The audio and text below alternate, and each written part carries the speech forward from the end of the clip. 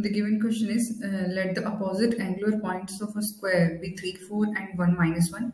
Find the coordinates of the remaining angular points.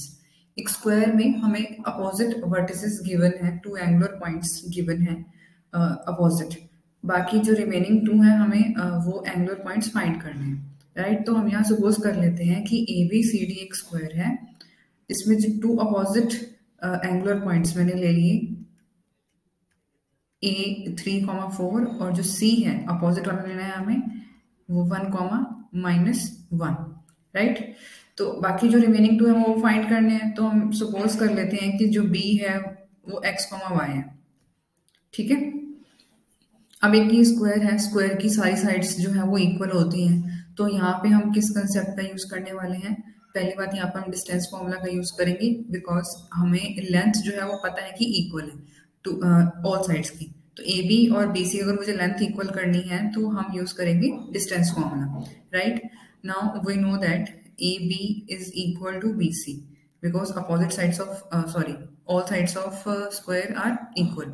तो अगर A B और B C equal है तो इनका जो स्क्वायर है वो भी इक्वल होगा, A B square is equal to B C square.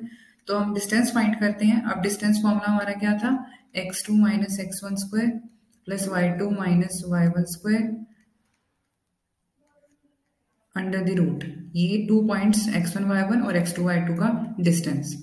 तो यहाँ पर जैसे हम ए बी का डिस्टेंस फाइंड करने वाले हैं, तो यहाँ देखिए x minus 3 square y minus 4 square. Under root इसलिए नहीं लगाना क्योंकि हम ऑलरेडी ए बी का स्क्वायर कर चुके हैं। बी सी, तो बी सी के लिए x minus 1 square y plus 1 square. तो पहले इनको हम सॉल्व करते हैं। x square 9 6x, y square 4 4 जा 16, 4 2 जा 8 y। राइट साइड पे x square plus 1 minus 2x और y प्लस 1 में आइडेंटिटी लगाएंगे तो y square plus 1 plus 2y। तो यहाँ से हमारे पास x y स्क्वायर से y square cancel out, x square से x स्क्वायर भी कैंसिल आउट हो गया। तो अब देखिए हमारे पास इक्वेशन क्या बचती है? Minus of 6x minus of 8y 16 plus 9 25, और राइट साइड पे है minus of 2x plus of 2y plus 1 plus 1 2। तो अब देखिए सबको एक तरफ ले आते हैं, plus of 2x minus of 2y, right side पे 2 है 23, 25 इधर आके माइनस हो जाएगा तो 23 हो जाएगा ये। Minus 6 plus 2 minus of 4x minus of 10y is equals to minus of 23। तो पूरी इक्वेशन माइनस से भी डिवाइड हो रही है। दूसरी बात क्या है कि यहाँ पर हम किसी एक वेरिएबल की वैल्यू फाइंड करके रख लेते हैं जो आगे हम यूज करेंगे, राइट। तो अब यहाँ पर मैं वैल्यू फाइंड कर रही हूँ, पहले तो इसको माइनस से हमने डिवाइड कर दिया तो पूरी इक्वेशन हमारी पॉजिटिव हो गई है।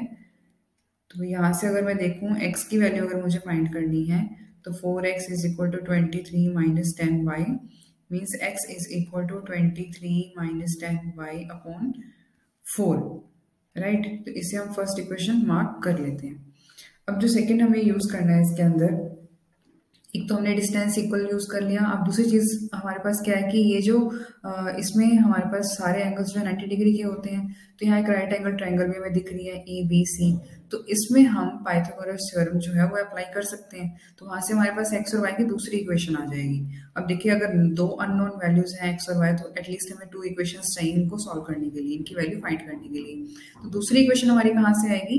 इस ए बी सी ट्रायंगल में पाइथागोरस थ्योरम अप्लाई करने से आ जाएगी, ठीक है। Now, in a triangle ABC, Pythagoras theorem के अकॉर्डिंग हाइपोटेन्यूज का square means AC square is equals to AB square plus BC square. AB और BC की तो वैल्यू हमारे पास है, मतलब फॉर्मूला हम ऑलरेडी इसमें अप्लाई कर चुके हैं, ऐसे ही AC में भी अप्लाई करना है। तो तीनों में ये डिस्टेंस फॉर्मूला आएगा। तो AC देखो, AC का square 3 minus 1 4 plus 1, right side पर ए बी का स्क्वायर क्या था हमारे पास, यहाँ हमने फाइंड किया हुआ था x minus 3 square Y minus 4 square, और ऐसे ही B C x minus 1 square Y plus 1 square, 3 minus 1 2 square, 4 plus 1 5 square. तो यहाँ हमें आइडेंटिटीज ओपन करनी है। X square plus 9 minus 6x, Y square plus 16 minus 8y। यहाँ करेंगे x square plus 1 minus of 2x, और वाई प्लस 1 में करेंगे तो Y square plus 1 plus 2y। तो यहाँ आ जाएगा हमारे पास 4 plus 25, x square plus x square 2x square, Y square plus Y square 2y square, minus of 6x minus of 2x minus of 8x हो गया, minus 8y plus 2y minus of 6y हो गया, 16 plus 9 25, 26 and 27। तो ये हमारे पास आ गया 27। 25 plus 4 29, इसको भी हम राइट साइड पे ले जाएंगे तो हमारे पास इक्वेशन क्या आ जाएगी, 2x square plus 2y square minus 8x minus 6y plus 27 minus 29 is equals to 0। तो यहाँ -2 आ जाएगा, और पूरी इक्वेशन जो है 2 से डिवाइड हो रही है तो 2 से डिवाइड करके भी लिख देंगे, x square plus Y square minus of 4x minus of 3y। यहाँ क्या बचा था हमारे पास माइनस का 2, तो डिवाइड होकर हो जाएगा माइनस का 1। तो ये हमारे पास आई है दूसरी इक्वेशन, जो कि अब एक्स और वाई में क्वाड्रेटिक की फॉर्म भी ले चुकी है। अब हमारे पास क्या है, जो एक्स की ये वैल्यू है वो हमें सब्स्टिट्यूट करनी है इस इक्वेशन में, राइट। ठीक है, तो अब हम नेक्स्ट क्या करने वाले हैं, वैल्यू पुट करते हैं। सॉल्विंग 1 एंड 2, तो हमारे पास सबसे पहले था एक्स स्क्वायर, और एक्स की वैल्यू आ चुकी थी फर्स्ट इक्वेशन से 23 माइनस 10y अपॉन 4। तो वैल्यू पुट करते हैं, 23 minus 10y upon 4 whole square plus Y square minus 4x था हमारे पास, ये 4 into 23 minus 10y upon 4 minus 3y minus 1 is equals to 0। इस 4 से ये 4 तो कैंसिल आउट हो जाएगा।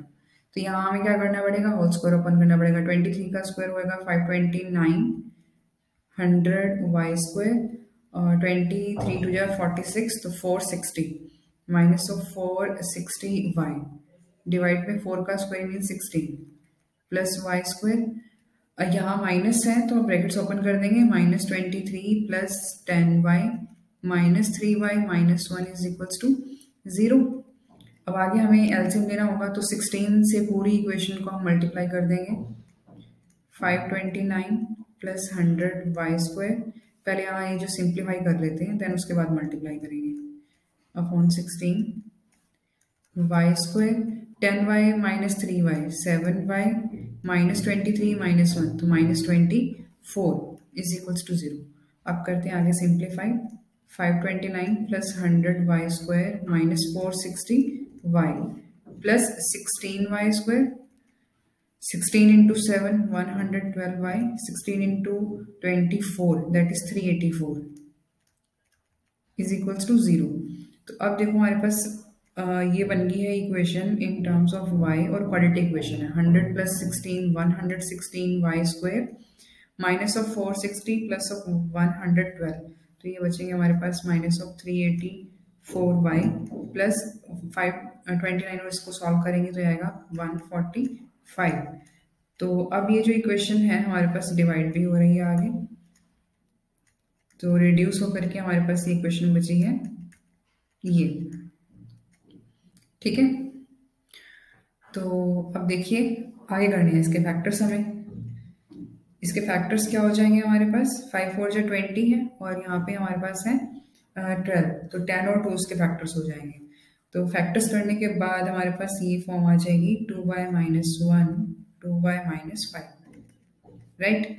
तो ये वैल्यू क्या आ गई, यहाँ से फर्स्ट फैक्टर को इक्वल टू 0 पुट करेंगे तो y हमारे पास आ जाएगा 1/2, और सेकंड फैक्टर को इक्वल टू 0 पुट करोगे तो यहाँ से आ जाएगा y हमारा 5/2।